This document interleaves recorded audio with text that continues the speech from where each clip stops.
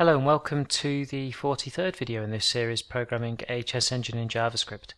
So in this video we're going to start working now on the evaluation function. So this goes here inside, for example, this placeholder here in alpha beta, and this is where we return the score from the side to moves point of view. So I've added a new file called evaluate.js, and I've also put it inside the script section here to add the script inside the index.html. And let's have a look how we're going to write our evaluation function. It's not all going to be done, as you can imagine, inside one video, but for now we're going to write a very basic evaluation function. So I'm going to call the function eval position, so evaluating our position. And what we're going to be returning from this position is a score. And we'll set this score at the start of the function to take the material score for the position. And the way we'll do that is we'll take the material value for white and subtract from that the material value for black. So let's say that black was a pawn up, then the score would be set at the start of the function to minus 100. And if white was a pawn up, the score would now be plus 100.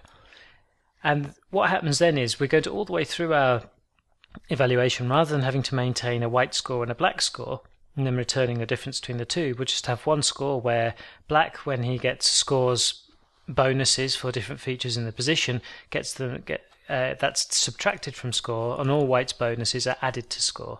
So that means then that we can say at the end of the function, if gameboard.side is equal to colors white, then we just return score.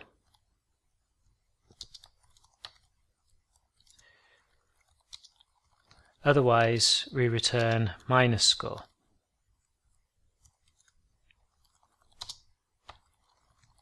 Like so. So that way we're always returning the score from the point of view of the side to move.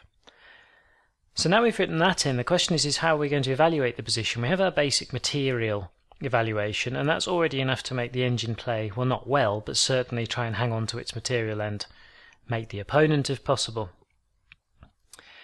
But you can actually make the engine play surprisingly well by adding in just what are called piece tables.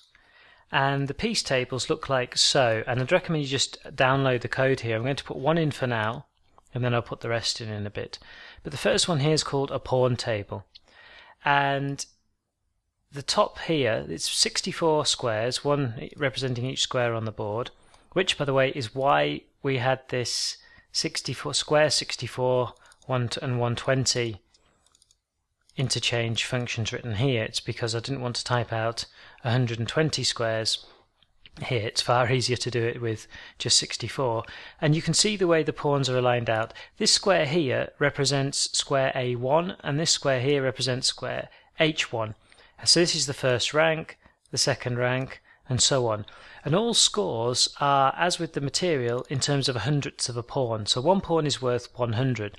So we're saying that the pawns get minus 0.1 when they're on their start squares on D2 and E2, and get plus 0.2 when they go to D4 and E4, to encourage the program to actually play its pawns in the middle into the center of the board. And you see that there's actually a bit of discouragement to play from H2 to H3 and also G2 to G3.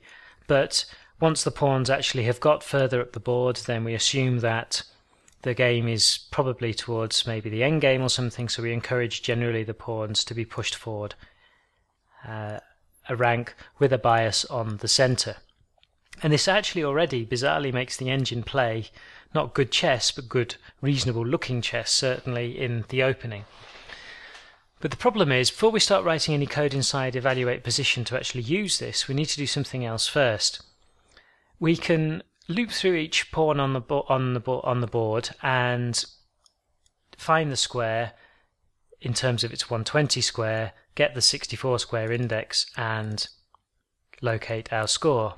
Of course, though, for black, we need a mirrored version of this table, because obviously black doesn't have his pawn sitting on the second rank at the start, they're on the 7th rank. And if we use this pawn table as it is for black, then he'd try and keep all his pawns up on the 7th rank here and think that the position's fantastic. Well, instead of making a second table with the scores all reversed, because I find that a real pain, we're going to, inside defs.js, add something in here so that we can actually get the mirror of the 64 square. So say our 64 square is A1, then the mirror would give us the index for A8, and so on. So I'm just going to drop this in here, and I recommend really that probably just download the code and copy this in, because it's a pain to have to type out. But the array is going to be called mirror64, and I'm going to put that in just below the rand 32 and paste it in here, and it looks like so. So the way you can see is, you remember that normally the indexing goes 0 up to, from here up to 63, where A8 would be a 56 here. Well, now if we supply a 56, then we get back the square from the mirror index of 0. So we can mirror the values in these piece tables here effectively. And all we need now, of course, then is a little function to actually be able to mirror these squares correctly. So what we're going to do is, and I'm going to put that function just below the piece index function here, we'll say function, and we'll call it mirror64, and then it takes obviously in a square, and it's simply going to return then our mirror64 array. I think it was called mirror64, yeah, like that, at the index of square. Of course it has to be a 64 base square.